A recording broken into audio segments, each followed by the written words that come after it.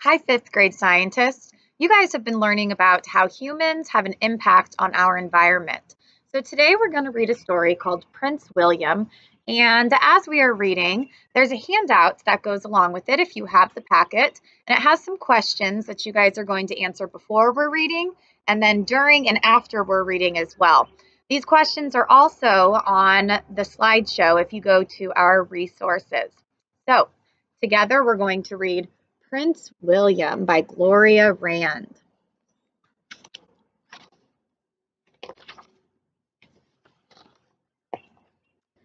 Where's Dad? Isn't he having breakfast?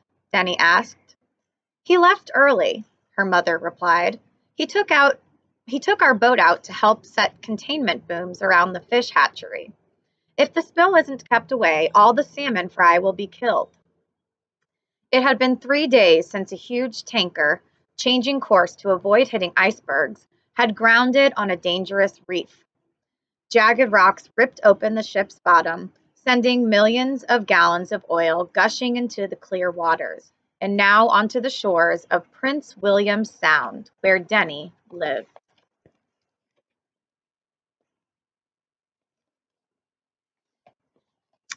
Remember, when you go out today, stay away from the beach, Denny's mother warned.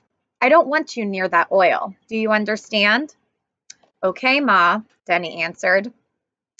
Denny understood, but who would notice if she just looked? Her father was gone, and her mother would soon be back on the telephone, lining up volunteers to help clean shorebirds found covered with oil. Denny grabbed her heaviest sweater and headed out the door.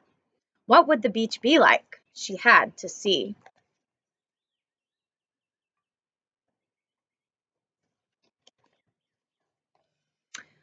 From a low bank above the shore, she saw rocks covered with thick goop, and pools of black stood in puddles on the sand. The air had a bad oily smell. Denny held her nose. Suddenly, from far down the beach, Denny heard a faint cry, the cry of a little baby. She heard it again. Denny scrambled out to the water's edge, slipping over slimy rocks and stumbling through sticky sand. There she found what was making the pitiful sounds. It was a seal, a baby seal. Oh, you poor, poor puppy, Denny pleaded as she tried to comfort the tiny creature. Don't cry, please don't cry. The oil-coated baby seal was hard to hold and almost impossible to pick up, but Denny did both. Then she gently bundled it into her sweater and carefully picked her way back across the slippery beach toward home. I'd better warn you, she told the pup. My mother is going to be very cross with me, but I couldn't have left you out there on the beach, could I?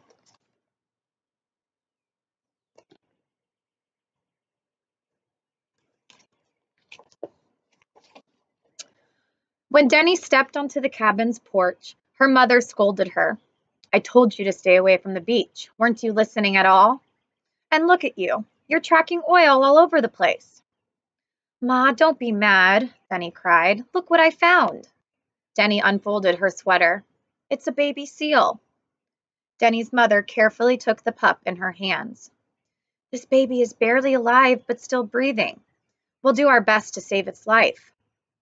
Together they launched a skiff and headed across the bay. Denny's mother knew that a rescue center had been set up in the town's school gym. She was certain that someone there could save this seal.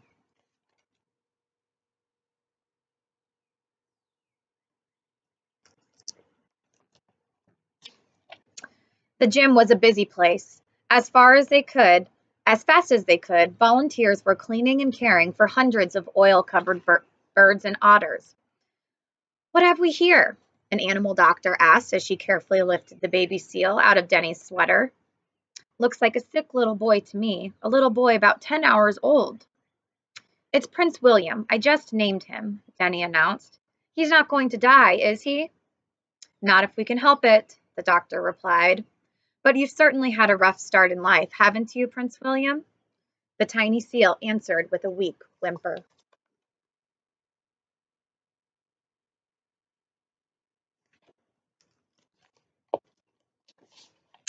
Denny watched as the doctor and another volunteer went to work.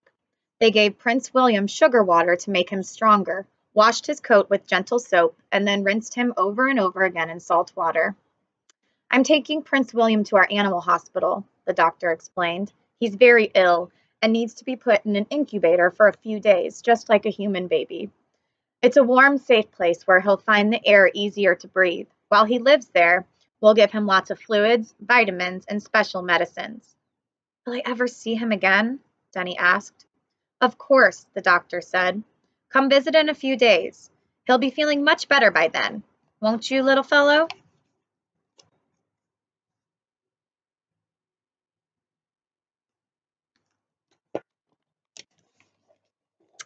That night, a fierce storm began to blow. By morning, the oiled waters had churned themselves into miles and miles of brown froth. Look, Ma, Denny gasped as she stared out the window.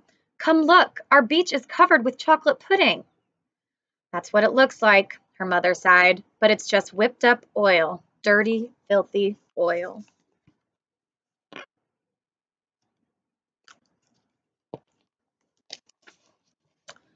A few days later, Denny and her mother went back to town.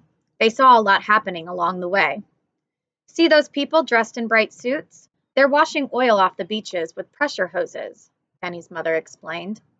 The oil goes back into the water. Then it's sucked up by big skimmers and hauled off to a disposal site where it can't do any more harm. Later, she showed Denny other workers who were cleaning beaches by hand. They were wiping oil off each rock and log with heavy rags. Farther on, dead and dying birds and other creatures littered the shore. Denny wished she could watch the workers longer, but her mother had promised to wash birds at the rescue center. They were going to visit Prince William.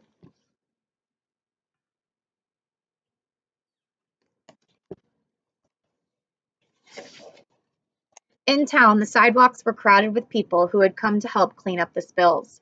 Cars and trucks jammed the streets, and all kinds of boats were packed into the harbor. Planes, one after another, were flying into the airfield nearby.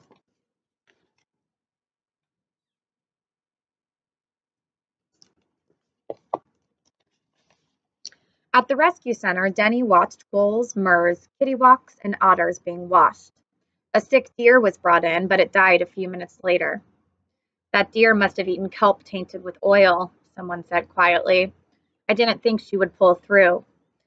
I've seen it happen before. Bears and their cubs, wolverines and eagles, you name it. They're all being poisoned by the spill. Death, dying, and sickness seemed to be everywhere. Denny felt sadder and sadder. Can't we go now? She finally begged her mother. I really want to see Prince William.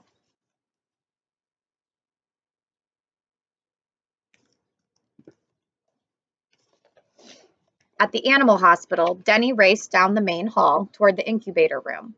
Prince William's incubator was empty. Oh no, Prince William is dead too, she cried.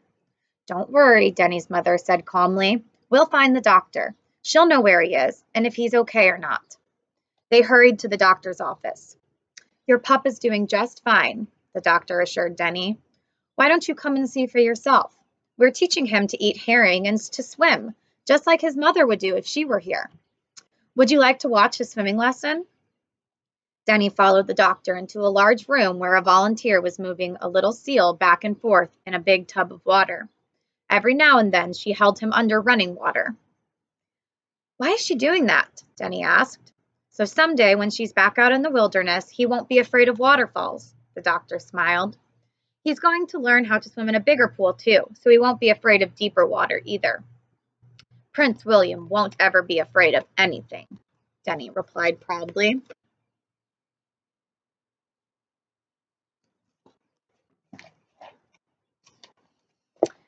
As the weeks passed, Denny visited Prince William often.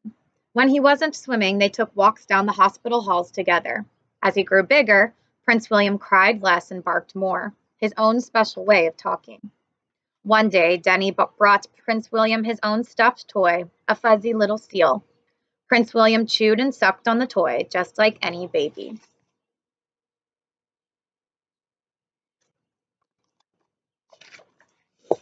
Prince William will soon be 10 weeks old, the doctors told Denny one day. It's time for him to go back to the sea and to his relative. Would you and your mother like to come along? It wasn't easy to put Prince William back where he belonged. First, he had to be flown to Halibut Cove. Then he had to get used to the waters there, waters much colder than he liked. At first, he cried a lot and kept climbing out to a nearby rock. But in a short time, Prince William was ready to swim free.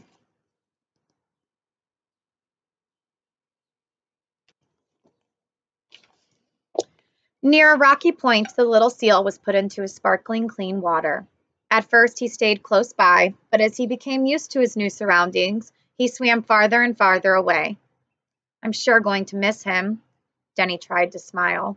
It's really hard to say goodbye, isn't it? It's always hard to say goodbye to a good friend, her mother said softly. I'm sure Prince William is going to miss you too. You're the best friend he'll ever have, that's for sure. You saved his life, Denny.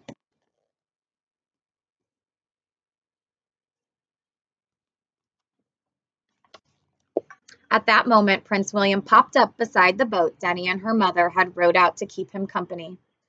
See, I'm doing just fine, he seemed to say. Then he swam off to join his wilderness family.